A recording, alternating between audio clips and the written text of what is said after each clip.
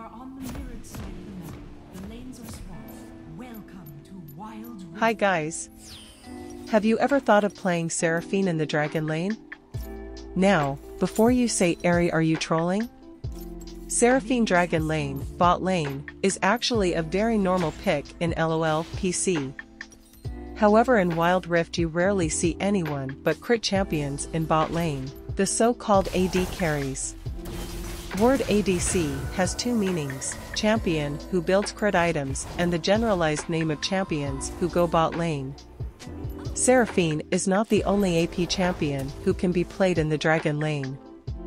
There is also Ziggs, Veigar, Karthus, a champion from LOL PC, Swain, and even Sona and Soraka sometimes. The whole reason why ADCs go bot lane is because they are very weak early, and therefore vulnerable to ganks and roams. That's why they also have a support by their side for the early game. Supports can secure the weakest point of AD carries to provide free scaling for them. So, the same logic applies to AP carries.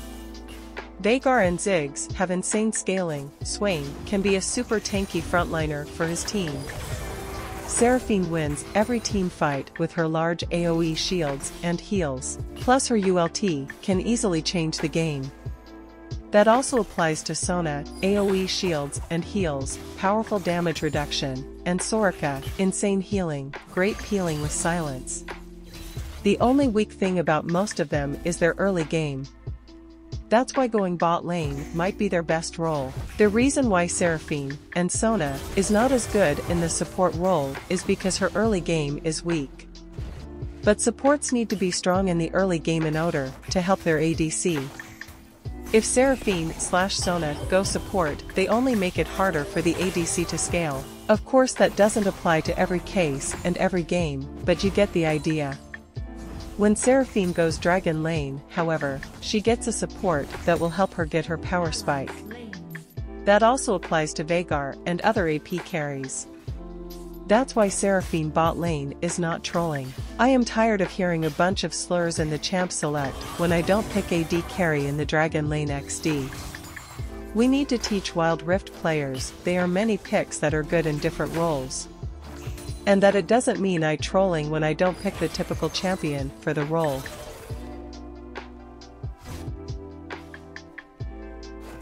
The common mistake I see from Seraphine players is underestimating your second ability, W.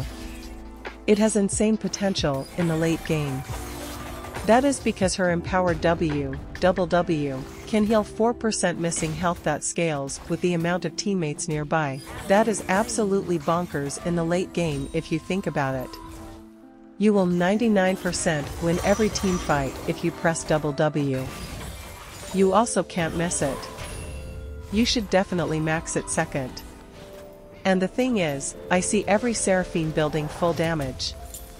Guys, if you want to deal damage, pick Lux, Veigar, Ziggs, anyone else. Seraphine is an utility champion. You should almost always build her for utility, because that's her best way of playing. And in order to do that you should build as much ability haste as you can. The normal build is Ludens, Tear, Lucidity Boots, Cosmic Drive, Rabadons, Finish Tier, and then Lich Bane.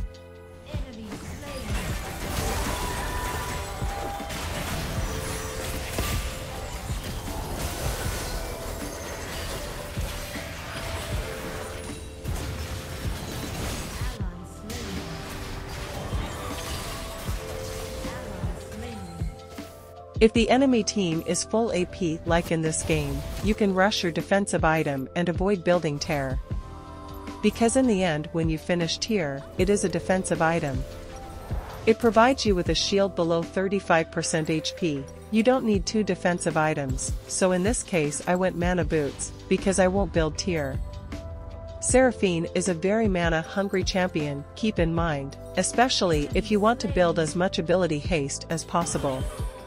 So you need to buy Mana Boots if you don't go Tier. Don't depend on your teammates, they most probably won't give you the blue buff. I see manaless champions stealing the blue buff all the time. Like it's literally inting if you do that, extremely reportable. Those 20 ability haste are not gonna change anything for the manaless champion, but when a mana-hungry champion goes in the middle of the fight, this is when you know you lost. For the runes you should usually go airy.